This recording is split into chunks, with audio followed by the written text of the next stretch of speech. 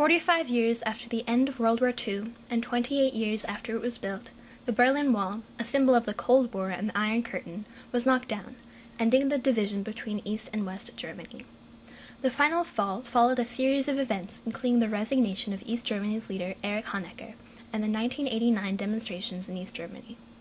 Reunification was officially concluded on October 3, 1990. East Germany's German Democratic Republic joined West Germany's Federal Republic of Germany, and the first all-German election was held on December 2, 1990. Having been divided for nearly 45 years between a capitalist West and a communist East, the two Germanys faced economic and social differences. Still, to be unified seems better than to be divided by a heavily guarded buffer zone, otherwise known as the DMZ, or Demilitarization Zone, as is the case in Korea. The divisions in both Germany and Korea after World War II were the results of competing superpowers with rigid ideologies. Yet, after 45 years, Germany became unified, while, 55 years later, Korea remains divided. What made German reunification possible, and what prevents Korea? Can and should Korea follow the German model?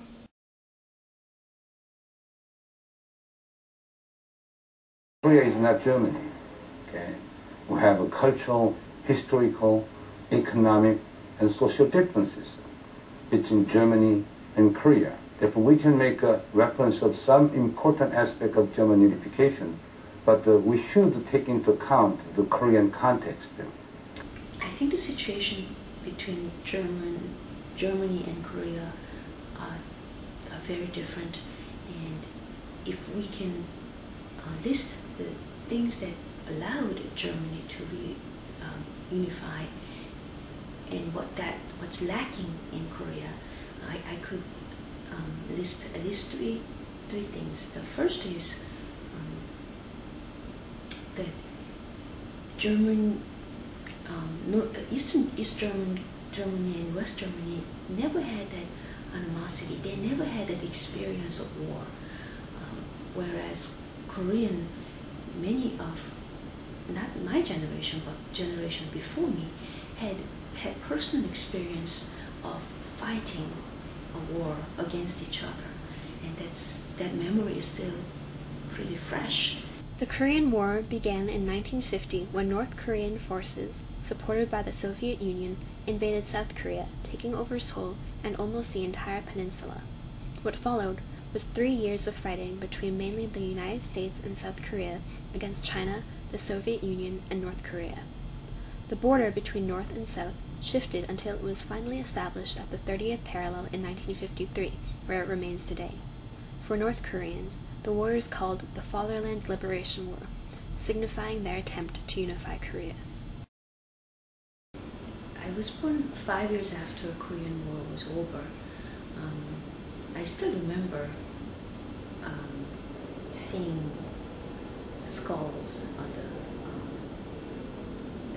the kids in the neighborhood, like boys used to kick the skulls, and I remember feeling pretty bothered by it. There was a real propaganda against North Korea having different ideas and how their leaders were not taking good care of people there. I guess I grew up thinking that they were vicious villains, that if they came to South Korea, they'll harm us, and they are the ones who started the war. They are a dangerous entity. We were told to look out for spies from North and to report if we suspected anything. There was a very negative campaign against North Korea. The division in Germany occurred more peacefully, without a war tearing it apart. Wall construction began on August 13, 1961, under Honecker's leadership, to prevent East Germans from fleeing to the west. In addition, peaceful relations between East Germany and West Germany were maintained due to Western Chancellor Willy Brandt's rapprochement policy Ostpolitik in the early 1970s. This and several other treaties and agreements helped to regulate relations between East and West Germany and allowed both Germanys to join the United Nations in September 1973.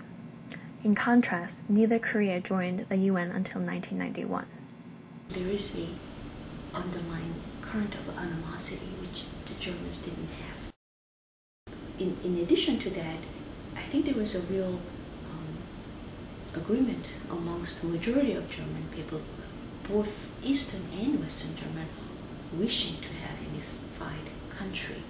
The German process towards unification was accelerated when the Soviet leader Mikhail Gorbachev introduced two new policies, Glasnost and Perestroika. The policies were intended to increase openness to non-communist countries while improving internal society and economy.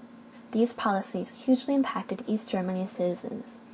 East Germans fled the country through Hungary and Czechoslovakia in a mass exodus, and, as East Germany celebrated its 40th anniversary, citizens broke out in protest. They know the people wanted the revolution, and I don't think they could have done much to stop it. On October 18th, Erich Honecker resigned and Egon Krenz replaced him. On November 9th, the German Democratic Republic removed travel restrictions, and thousands of East Germans crossed into the western sectors of Berlin, opening the wall. We definitely watched it on TV, what's going on. It was really exciting for us, all the changes. Erich Honecker's predictions that the division would last for 100 years were shattered.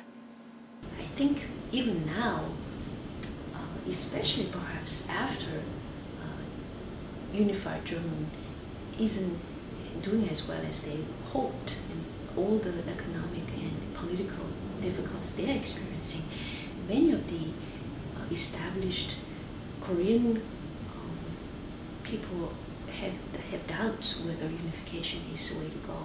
German model of unification by absorption, meaning West Germany absorbing East Germany, will not take place in the Korean context, because North Korean elite are aware of German consequences. Therefore, they will try to avoid the East German route to unification.